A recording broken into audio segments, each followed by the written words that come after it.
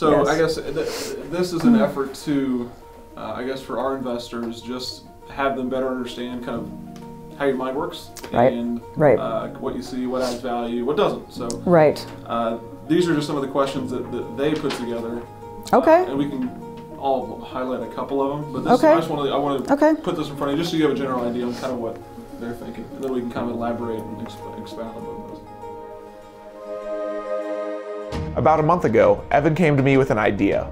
Just about anyone could host a podcast and tout their success in the real estate industry, but what does that actually look like? Agents, contractors, inspectors, property managers, and appraisers all play a key role in what makes real estate investing possible. These Mainstay shorts will act as a looking glass for investors, following industry experts as they unveil their process of evaluating properties across the Indianapolis market. In part 1, we interview local appraiser Mimi Truex as she takes us through her process and what you could do that positions your property to earn a higher value.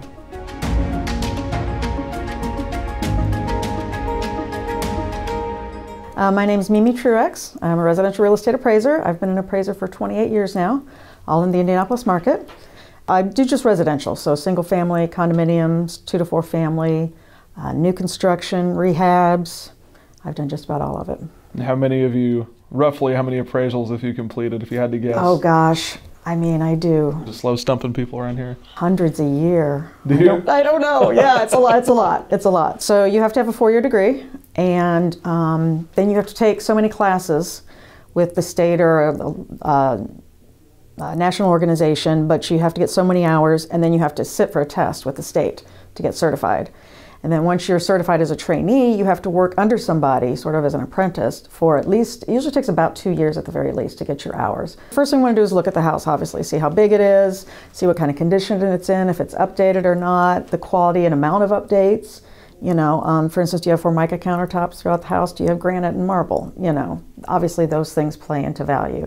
But your location, your size, number of bedrooms, all of those things factor in to the valuation of the subject. You know, we only make adjustments for, you know, we can't make adjustments for every little thing. Sure, you know, this one has a Formica countertop and this one doesn't, so we're going to adjust for that, you know. I guess, is this done like a 1 to 10 scale or an ABC or a hot We and have cold? scales. Okay. We have scales, yeah.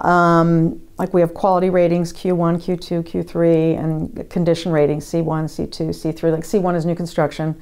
C2 is, you know, maybe they just moved in 2 months ago, or it was a house that was gutted to the studs and completely rebuilt. Mm-hmm. And C3 is, you know, it's maybe 5 years old, but it's cosmetically fine, doesn't have any major repairs that are needed. You know, and then Q4 may be cosmetically dated or needs some minor repairs. You know, you got some peeling paint, some things like that, you know, cracks in the sidewalk. And then you go down to Q5, which obviously needs a lot of, you know, you've got a leaking roof and, you know, some missing siding and, you know, things like that. So you've got a house right across the street. You think it's a great comp. Well, mine's a 1-level, 3-bedroom, no basement. That's a 2-level, 5-bedroom with a full finished basement.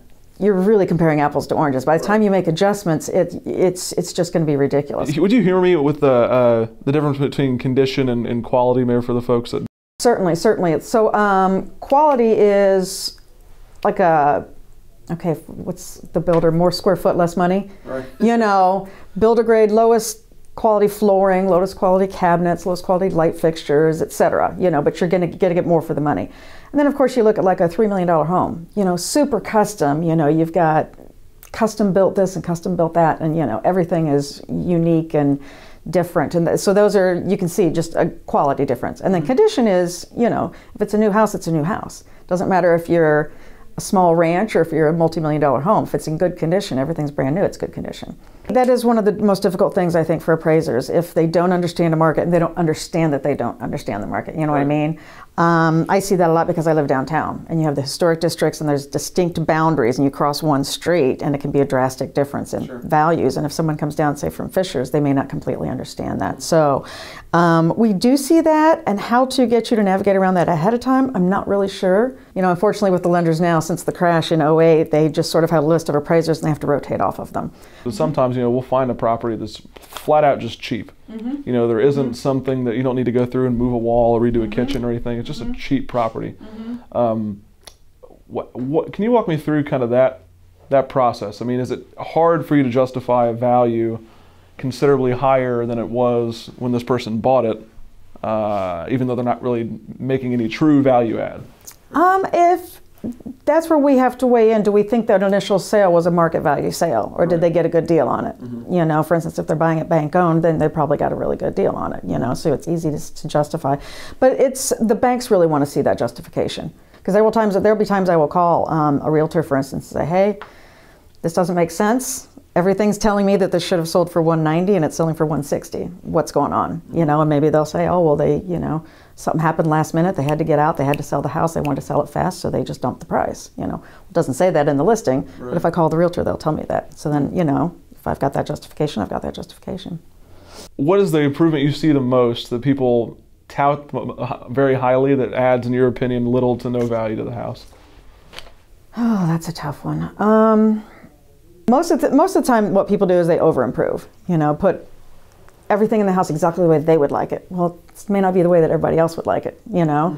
And so a lot of people aren't going to pay for it because it's not what they want. If you just do the basic improvements, you know, standard, appeal, you know, that's your best route. What people do sometimes are like, well, it's got a brand new furnace, doesn't that increase the value? As long as it's got a working furnace, it doesn't really increase the value. But if you've got two identical homes, one has a newer furnace, the other one doesn't, they're going to go with the one that has the newer furnace. So it's more attractive to buyers maybe. But as far as adding value to us, you know, occasionally you're going to have to put a new furnace in, occasionally you have to put a new roof on. But as long as it's not leaking, it's worth about the same. Real estate appraisal is an art, not a science. Each appraiser has their own standards, thoughts, and strategies when it comes to deriving value. In part 2 of the series, Mainstay will dive into the mind of Mimi Truex, not just in theory, but in actual practice, to better understand the methodology and process behind formally valuing real estate property.